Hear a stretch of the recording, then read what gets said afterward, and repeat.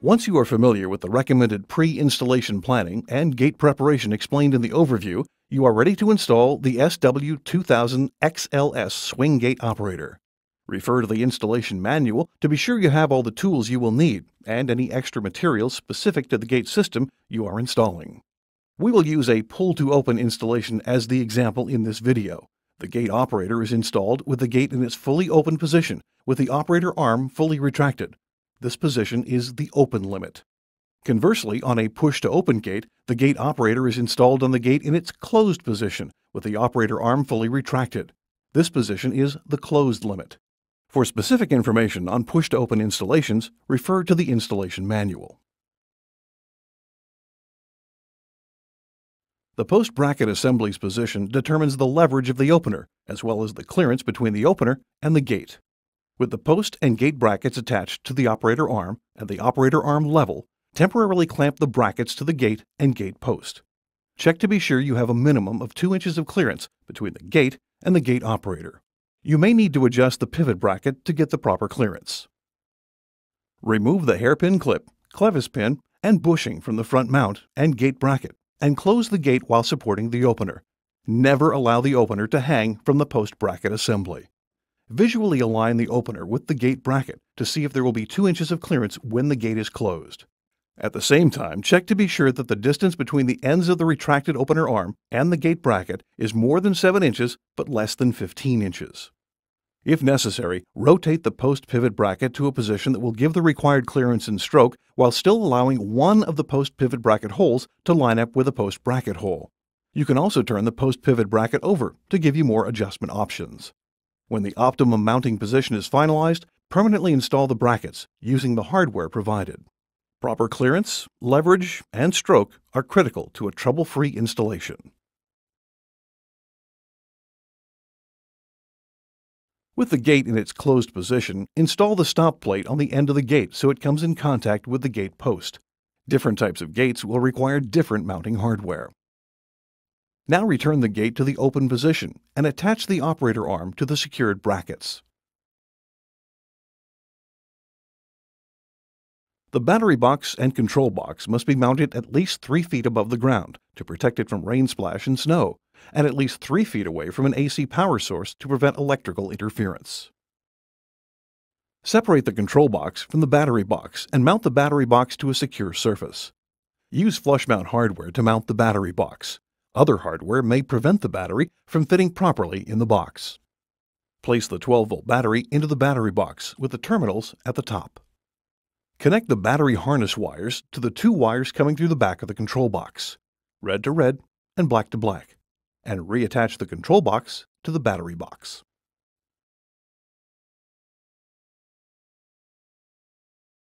Remove the control box cover and insert the opener power cable through the appropriate strain relief slot on the control box. Attach stripped power cable wires into the terminals on the first opener terminal block. Refer to the installation manual for more information.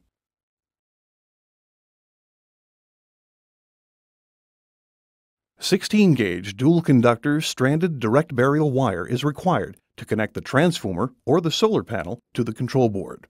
Wire coming up to the control box from the ground should be routed through PVC conduit to protect it from lawnmowers, weed eaters, or animals.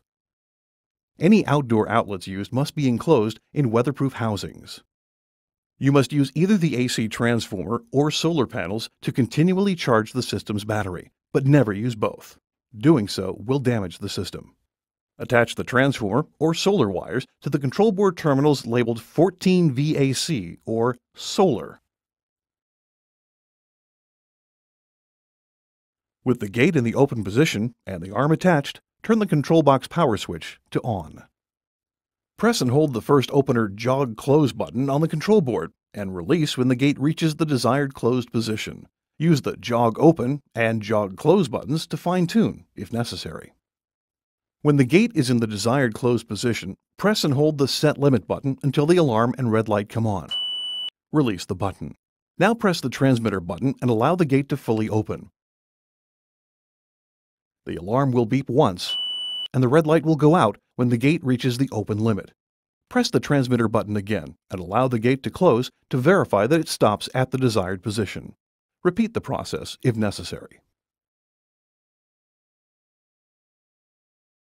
The stall force potentiometer controls the amount of force the opener will apply against an obstruction before it stops and reverses direction.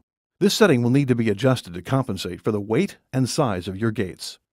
Use a small, flat blade screwdriver to adjust the stall force sensitivity just to the point where the gates operate smoothly, without obstructing from their own weight or wind conditions. For safety reasons, use the lowest setting possible to operate the gates. The factory setting for the auto close is off. You can adjust the auto close time to off or from 3 to 120 seconds. You can override the auto close setting by pressing the transmitter button to make the gates close immediately. All GTO transmitters have a standard factory setting and are ready to operate the gate opener.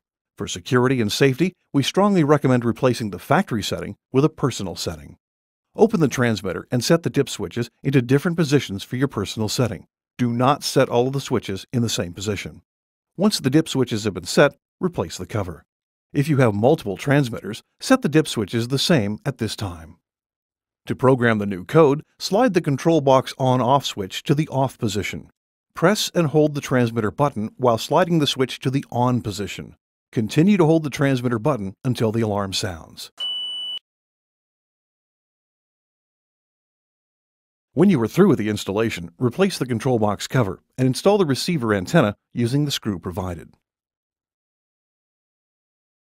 Attach the warning signs included with the installation package to both sides of the gate. Automatic gate openers produce high levels of force, and it is your responsibility to post warnings. Be sure you explain all the safety instructions to the homeowner and leave the installation manual for future reference. It contains safety guidelines, installation information, and troubleshooting tips. Visit the GTO Access Systems website at gtoaccess.com to access online resources such as our troubleshooting wizard and information about GTO products and accessories.